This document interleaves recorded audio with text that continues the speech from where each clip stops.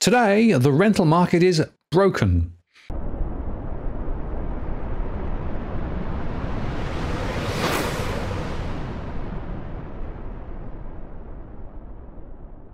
Hello again, it's Martin North from Digital Finance Analytics, one that is posts covering finance and property news. Well, in my latest surveys, we show that cash flow stress among renting households has risen to an all-time high of 73.47%. That's more than 2.27 million households. Mapping the market data from CoreLogic shows the high proportion of areas where house rents have risen by more than 20% over the past year across Sydney and Melbourne. Although some areas, especially to the east of Melbourne, did not necessarily follow suit. House rents in Brisbane showed more diversity, though central Brisbane saw considerable hikes. Adelaide and Perth also had many hotspots across house rentals, with some areas to the east of both CBDs reporting slower growth rates over the past year. That said, Canberra and Hobart bucked the trend with little or no growth. Of course, there are some rent controls in the ACT, which helps to moderate rent growth there.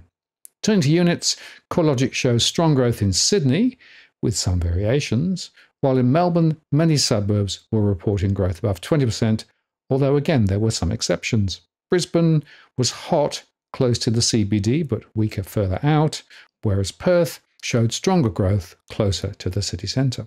Now, all this means that for many renters, the ability to house themselves has become even more expensive. And this, of course, flows through into the inflation data, with all rents, not just new rents, running close to 10% annualised according to the ABS. It's a real mess and leading to real social consequences. But then again, there are some winners. As according to data from SQM Research, residential landlords in some inner city and middle ring suburbs pocketed up to $56,000 extra rental income in the past 12 months, as those rents hit record highs across the major capital cities. Rents have been rising fast in many areas, but not uniformly. Over the past 30 days to February the 12th, rents climbed by 2.4% across Melbourne. They rose by more than 1% in Sydney, Brisbane, Canberra and Perth, and by 0.9% in Adelaide. Nationwide, rents increased by 0.7%, lifting the annual rental increase to 9.6%. But of course, there are considerable variations that I've been highlighting. While Clues, for example, in Sydney's eastern suburbs, posted the largest rental increase for a house at $1,075 per week. That's an extra $55,900 windfall for landlords over the year. That equates to a 39.3% year-to-year gain, pushing the median weekly rental to about $3,810. Actually, in the past 3 years, house rents in Vaucluse jumped by 38.7% on an annualised basis. Property investors in other Sydney suburbs like Ultimo, Summer Hill and Coleroy also racked up strong rental gains after rents jumped by more than $400 each week, delivering more than $21,000 additional rental income. Over the past 12 months, rents in Ultimo climbed by 47.5%, Summer Hill jumped 54.8%, and Coleroy increased by 36.1%. And Summer Hill climbed by 13.3% and Ultimo by 27.1% over the last 3 years on an annualised basis. Outside of Sydney, house rents surged by more than $363 a week across Tenerife and in Brisbane. They were up by $327 in Adelaide, south of Perth, and lifted by $323 in Hawthorn East in inner Melbourne. Those gains amounted to annual rent increases of 36.4%, 46.1% and 44.2% respectively, and rewarded landlords in those suburbs with more than $16,000 additional rental income over the year. In the unit markets, La Perouse in Sydney's eastern suburbs, Mossburn Park in inner Perth, and Carlton in inner Melbourne racked up the largest annual rental increases of up to $284 a week, yielding investors with an extra $14,000 a year. In the past 12 months, rents have surged by 40.1%, 52.1%, and 54% respectively. Carlton unit rents were lifted by 19.7% each year over the past 3 years, Carlton unit rents lifted by 19.7% each year over the past 3 years. Mossman Park gained 24.7% and La Perouse by 30.9% on an annualised basis. Now, Tim Lawless, CoreLogic Research Director, said that rents are still expected to rise above average rates as the imbalance between supply and demand persisted, but worsening affordability would cap further growth. The reality is we're not really seeing any underlying changes in the demand and supply imbalance, and we're still seeing rents rising nearly 10% per annum, he said. But I just can't see how renters can continue to withstand that from an affordability perspective.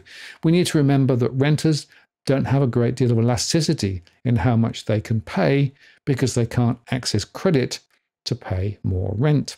And Louis Christopher, SQM Research Managing Director, said rents would likely keep rising strongly across the country this year as vacancies fall further. We're seeing renewed tightness in the rental market across the board after easing slightly in December last year, driven by students who are starting their new semesters and new graduates entering the workforce, he said. Vacancies were already low to start with due to the ongoing rental shortage, so this renewed increase in demand can only push rents higher at a rapid pace, certainly over the first half of the year. SQM says that vacancy rates fell to 1.1% nationwide last month, down from 1.3% in December. Sydney and Melbourne dropped by 0.5 percentage points to 1.3% and 1.1% respectively, while Brisbane fell to 1% from 1.1%. And vacancies also shrank in Adelaide and Perth, where they fell to 0.4 and 0.5 percentage points respectively. The sharp drop in vacancies lifted rents to new peaks across Sydney, Melbourne, Brisbane, Perth and Adelaide. Now, a critical factor here is also that some landlords sitting on strong capital gains are looking to crystallise their paper profits, so have listed their rental property for sale, a trend we see most strongly in Melbourne, but it is spreading elsewhere. And in addition, higher rents are not enough to cover the increased mortgage costs, even after negative gearing. So the supply of rental property is on the decline at a time when migration continues to run hot. So you can conclude that the rental market is indeed broken, but the question is, do those in political circles really want to tackle this critical issue? Well, lip service apart, I suspect not.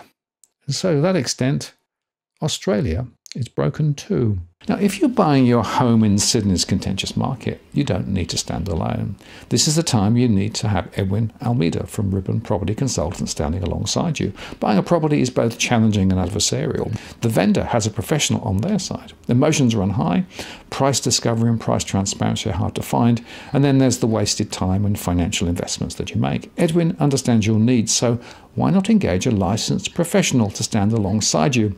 With RPC, you know you have experience, knowledge and master negotiators looking after your best interests. So shoot Ribbon an email at info@ribbonproperty.com.au, and if you use the promo code DFAWTW/Martin, you can get a 10% discount offer.